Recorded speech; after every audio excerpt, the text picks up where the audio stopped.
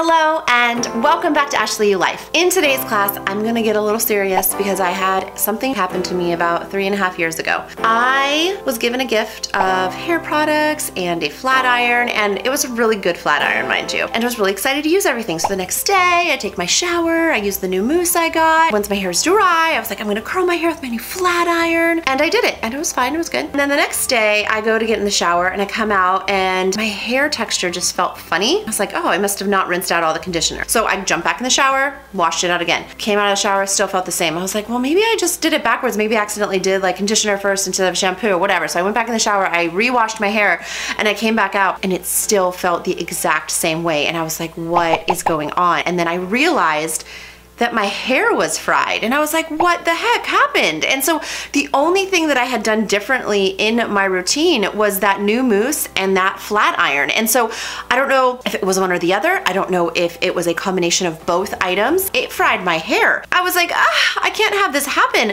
I had just gotten engaged. I was about to get married in a year, and I know how long your hair takes to recover from something like this. And I was freaking out. I don't know what to do, but I just started doing certain things, and I definitely had to chop my hair off, and it was the shortest it had ever been.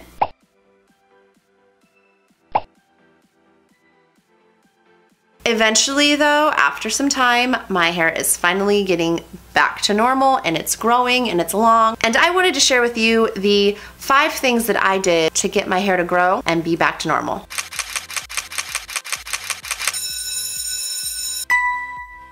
The first thing that I did was start to deep condition my hair with coconut oil. Now, in the beginning, I would do this a couple times a week, and then I started to do it once a week. It just depended, and I just kind of went on how my hair was feeling, if I needed to do it or not. And I still do it to this day. The second thing that I did was I stopped washing my hair every day. I was one of those people that needed to wash my hair every day because I have relatively thin hair. It gets oily fast. Because of what happened, I didn't want to put that much stress on my hair, so I stopped washing my hair every day, and instead I would use sometimes dry shampoo. A lot of the times I would use baby powder, which soaks up all the oil, and it works awesome, and it's really inexpensive. Give it a try if you've never done it. That helped out a lot.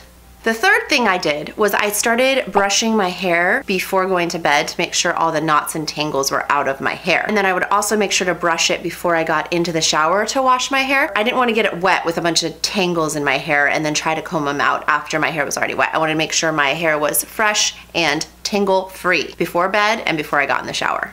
The fourth thing that I did was I stopped using any and all hair products except for my shampoo and conditioner, and then again, occasionally I'd use dry shampoo or baby powder to get the oil out of my hair.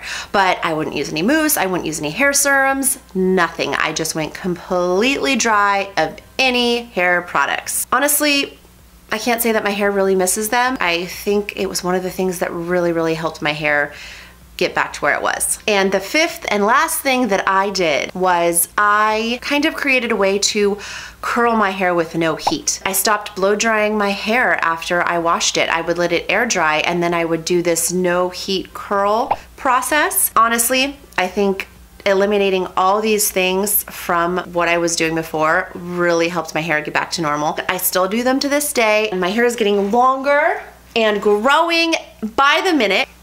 So I hope these things help you in case you have this kind of situation happen to you, or maybe you just want to bring a little health back into your hair in general. You know, not putting products in my hair has saved me a lot of money. I don't spend money on mousse or serums or gels or whatever. It's just more natural. It works for me. So hopefully it'll work for you. Let me know what you think. Let me know if you have any ideas. Put them in the comments below. Make sure to like and share so other people can like and share. And don't forget to subscribe. I'll see you next class.